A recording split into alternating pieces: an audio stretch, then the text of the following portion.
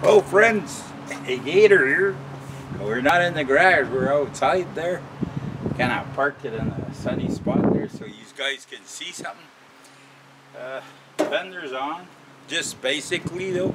There's an inner well, left the bolt and the far side all along the, it's just on like temporary just to give me a fit.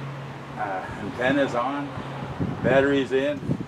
I'll just bring you inside there a little bit and give you an idea of what's been done there.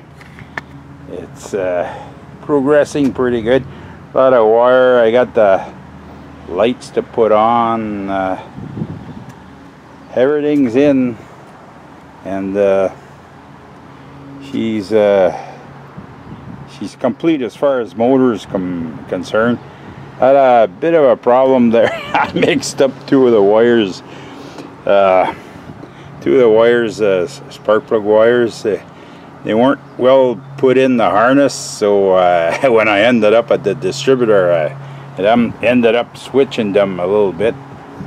But it was running rough, so I figured it out. It didn't take long.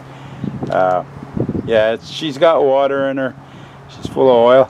Oil pressure's top. Well, hang on. I'll go inside. I'll take you with me, and I'll go inside and I'll show you. The dash there too, so good. Ooh, what we got here? Eh? The old Gator hat. Hang on there. I can try to give you a shot here.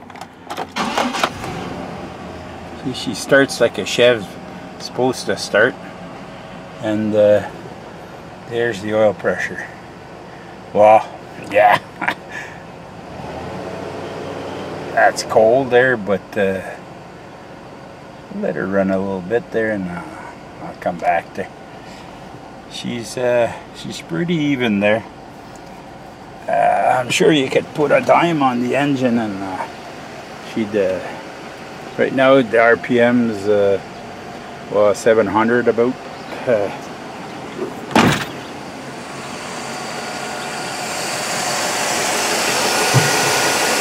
she goes. When you do a job like this and you end up with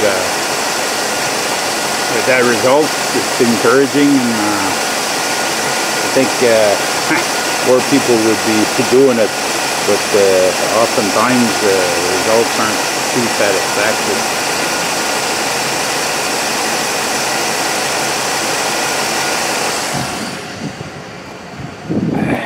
Hang on there, I'll go see what she looks like here.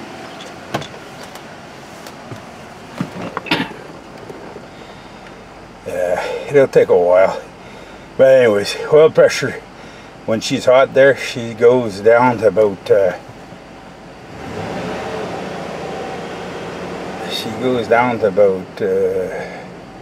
275, a little bit under that. To me, I don't know. But anyways, it's I'm gonna do a little bit of fine tuning on it there. I gotta run the distributor there, see if she's zeroed there.